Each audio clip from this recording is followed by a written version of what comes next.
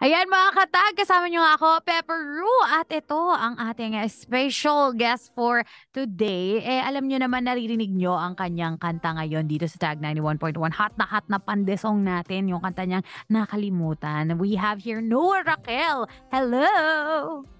Hi everyone. How are you, Noah? So, have you ever been to Dubai or UAE in general? Oh, I haven't. I would love to go though. I would love to go. You'll never know. Malay mo, di ba? This year, next year. Kasi Yeah, patapos pa you lang. never know. You Hopefully. never know. Let's leave it Yeah, at yeah. that, di ba? Malay mo, you get to be invited or you even host your own concert here. Di ba? That would That be sounds exciting. good. That would be exciting. So, we want to get to know you first kasi 'di ba you've started on social media, no? And then you started doing covers first and then now you're releasing your own songs. 'Di ba? Yes. Nakakatuwa naman makita yung journey mo. Pero syempre, bago 'yon, gusto namin malaman, where did you start, ano ba? Saan ba nang galing yung love mo for music? Kasi you started doing covers 'di ba?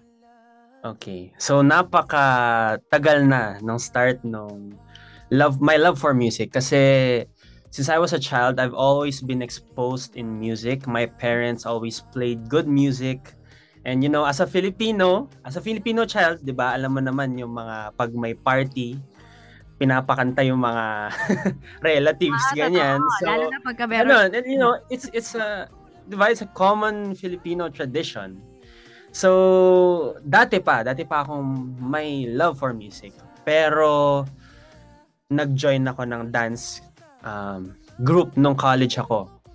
So, of course, that's also related to music. You can't dance without music, diba?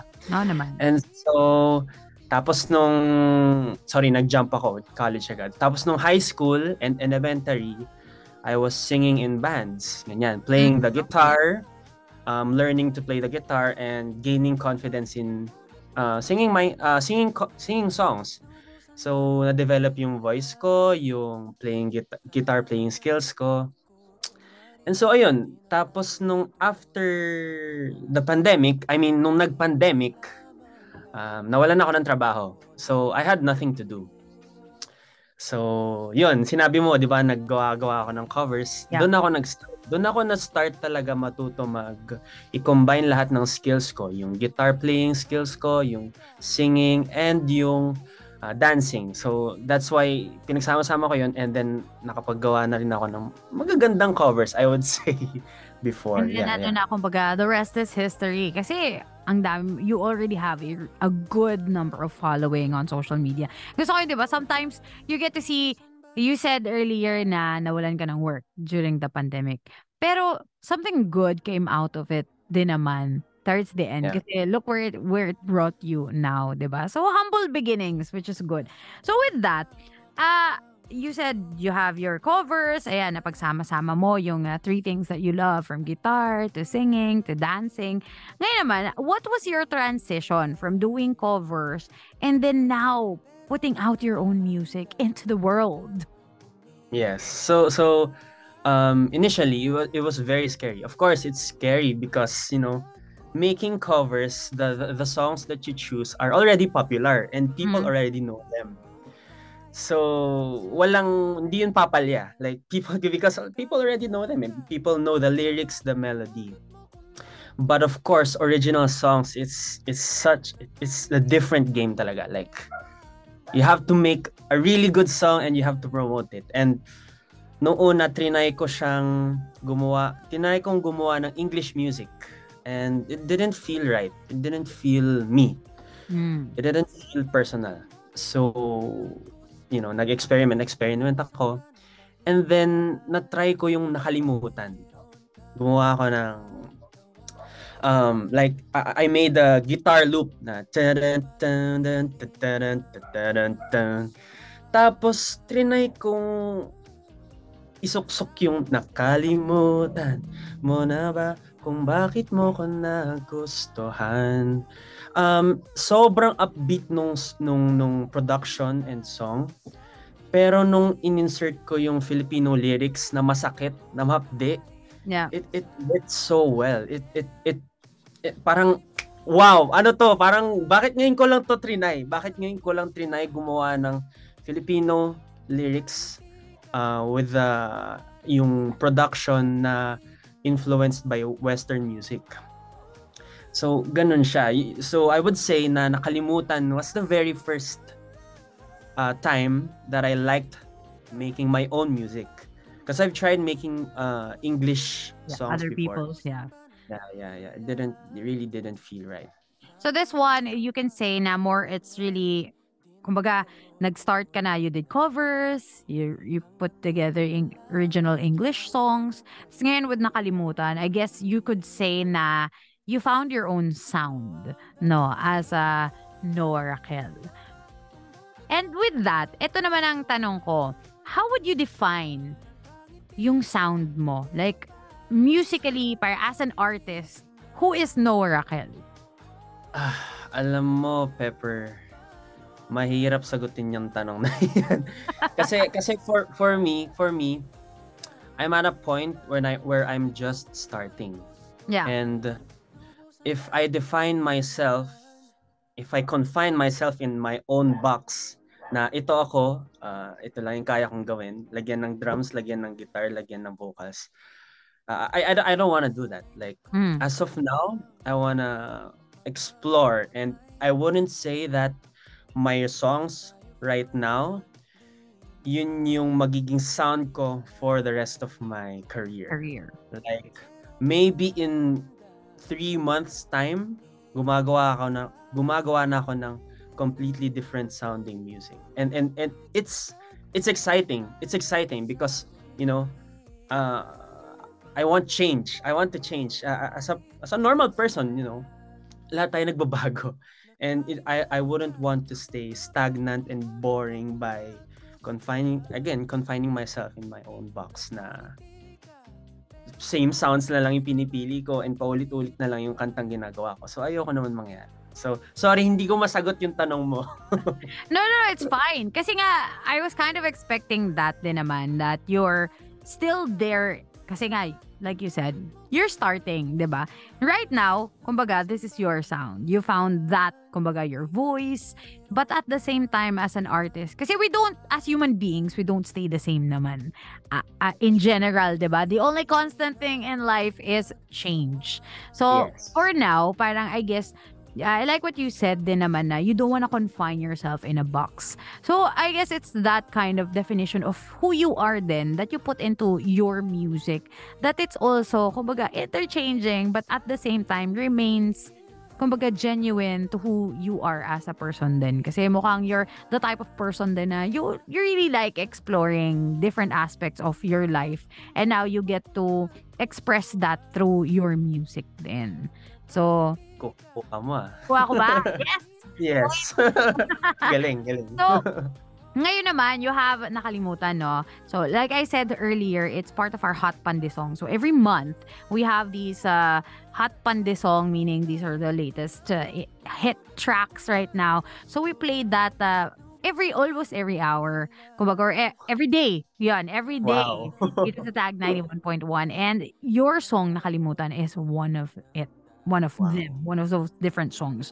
So, ngayon, share mo na konti yung intro, how you started to create Nakalimutan. Pero we wanna get to really know ano ba ang kwento behind this song? What was the inspiration to put it together? Was it more of experiences, own experiences, other people's experiences, or it's more of like an observation entirety of it all? Pero bakit yon per se ang unang-una mong ginawang Tagalog song? Bakit Nakalimutan? Mm-hmm. Yeah. So Nakalimutan, it came out of nowhere. Of course, meron niyang personal story for me. But I would say that it came from nowhere kasi yung lyric na yon, nakalimutan mo na ba kung bakit mo ko nagustuhan? Yun yung first line talaga na linagay ko sa song. And it worked so well. Yeah. So what I wanted to do is work on that good foundation. Kasi parang feeling ko yung line na yun, napaka lupit niya na eh. So gusto ko lang tapusin yung song from that line.